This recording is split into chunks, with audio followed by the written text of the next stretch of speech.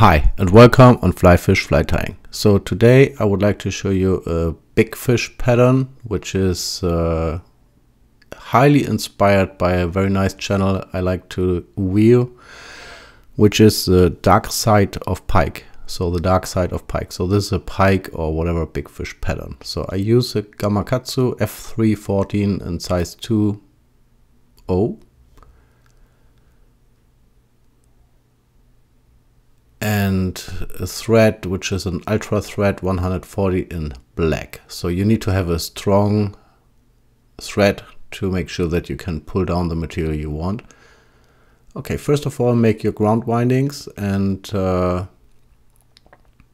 don't forget to check dark side of pike. So this is a very nice YouTube channel, mainly doing pike and musky flies. Yeah, you would like it.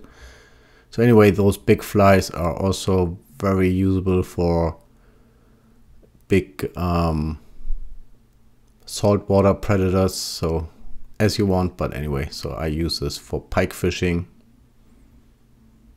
Okay, once you have done your ground winding, you will use a very nice material which is Flash Blend. I think it's from H20, so the water.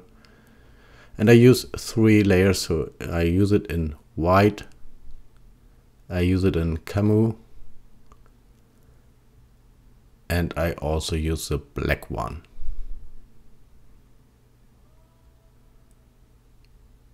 To be honest, this is a very simple to tie fly, so not pretty hard. So here you see that the crystal flash baitfish fiber, so this is what I use, and I show you the colors as well. So in camo, which is a greenish one,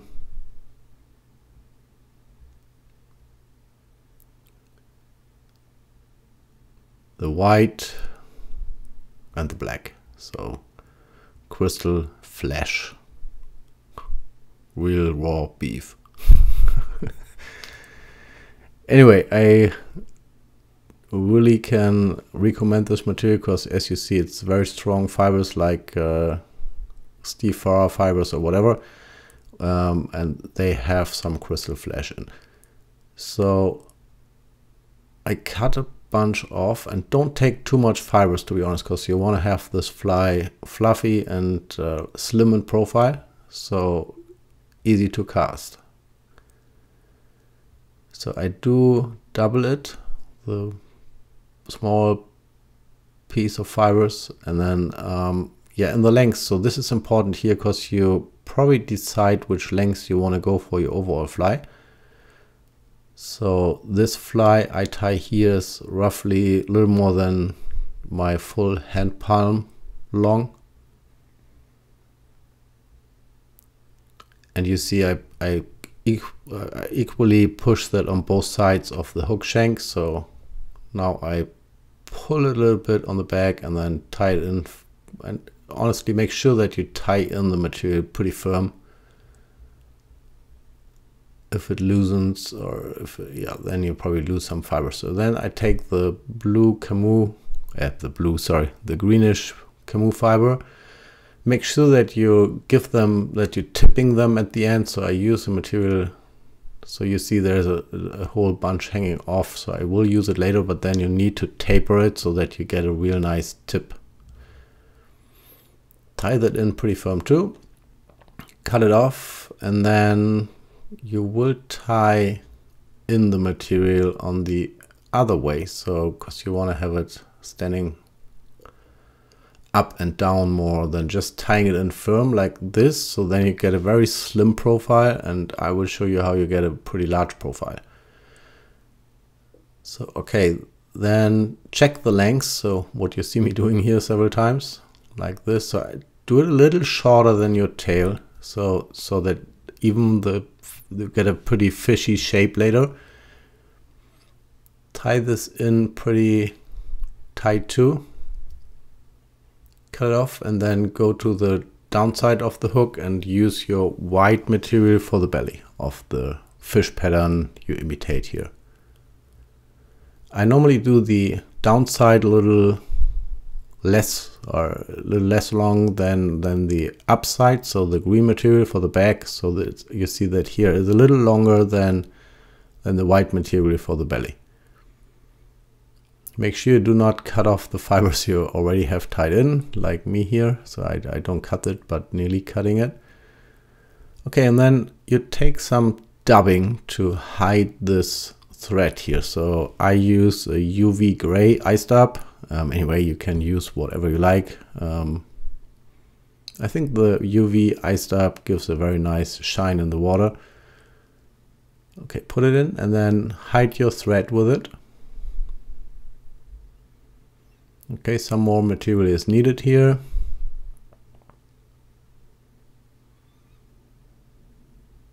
Great, then pull your fibers back, and you see that's a little tricky. Honestly, see that you do not get the hook tip into your hand or fingers. So you can spread them and then probably, yeah, put them into halves and then tie that in left and right side. I normally just pull it back, and then overall you will see it gives a pretty nice shape. Okay, I will go a little time lapse now because you will repeat that several times. So as you see here, I probably do it 1, 2, 3, 4, 5 times. It's always the same. Just make sure that your belly side of the fly has a little shorter material than the upper side for the back.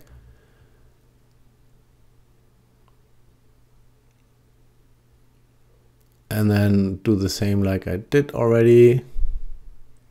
Secure it with firm pulls on your thread, that you see that the fibers lay back a little bit to the tail of the fly.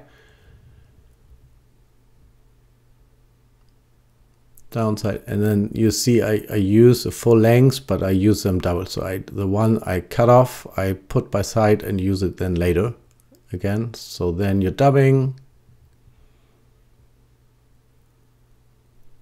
And then pull it back again. I think we do that 2 more times. By the way, thanks for all new subscriptions on that channel. And thanks for all likes. So if you want to see me tying a very special fly, just give me a comment what you would like to see. And I normally do that.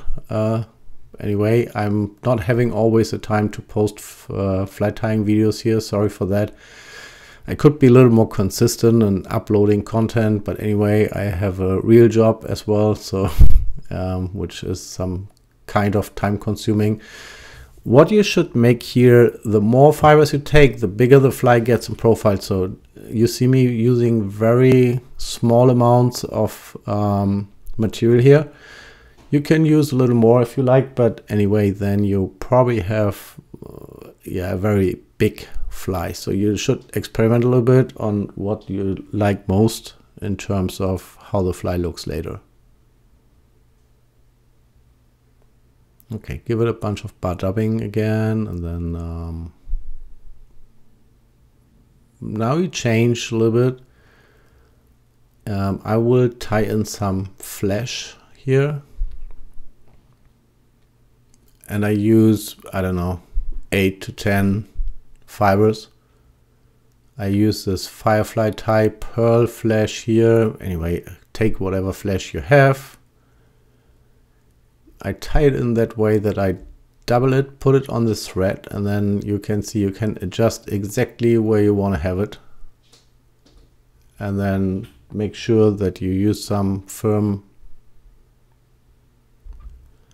pulls with your thread, and then you have a very nice flashback. Once you have done that, I take some black, and this black should be longer than the other fibers because you want to have it like a real back on a fish.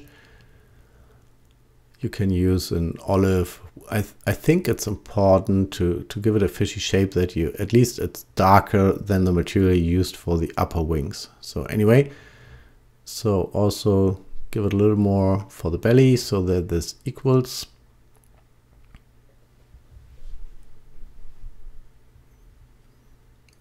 Then give it some more dubbing again. Make sure your fibers tied in pretty safe and strong.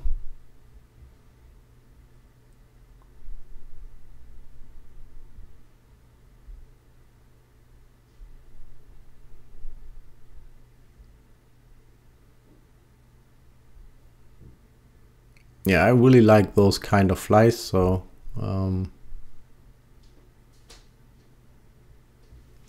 you can tie them bigger or slimmer, but anyway, this is pretty nice. Yeah, the crystal flash in here is a little tricky sometimes because I do not like the silver one. They should have used pearl or something for the belly, but anyway, it's a very nice shining fly at the end. Okay, now you see me, I forgot to take my whip finisher when I made the video, so I try to, I don't know what happens, but my thread is breaking.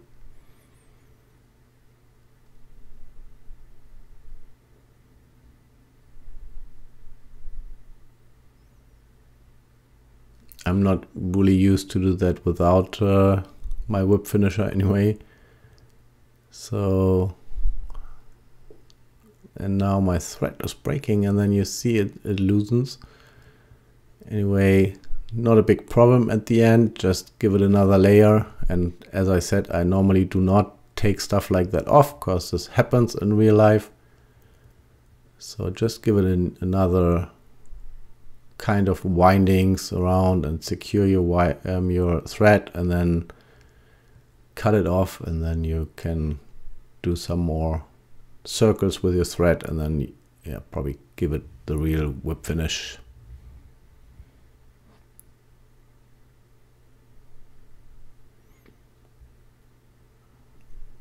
So you see me whip finishing the fly now with my whip finisher, which I love.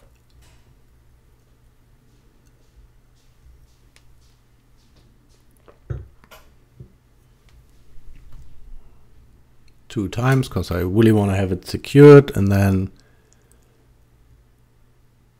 I take off the fly out of the vise to look if I like the shape. So I trim it a little bit if there's something, or either if you're not worked equally with the white fibers, so you can adjust them here by pulling them back and giving them right shape. So you see me cutting little, trimming.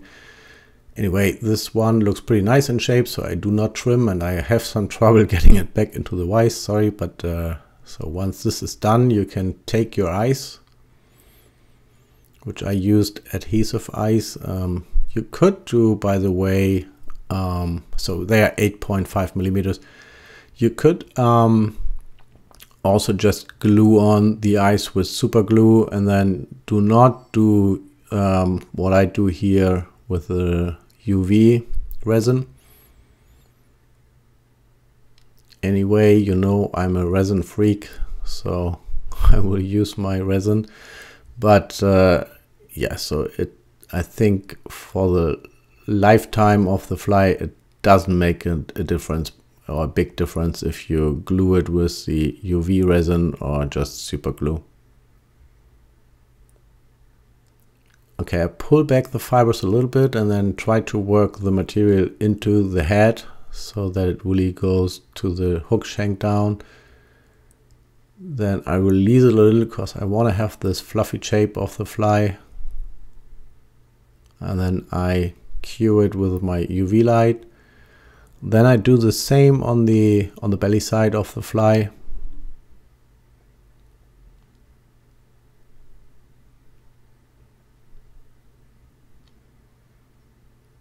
And then I cure it again. Once I have done this, I make sure that the glue goes over the eyes and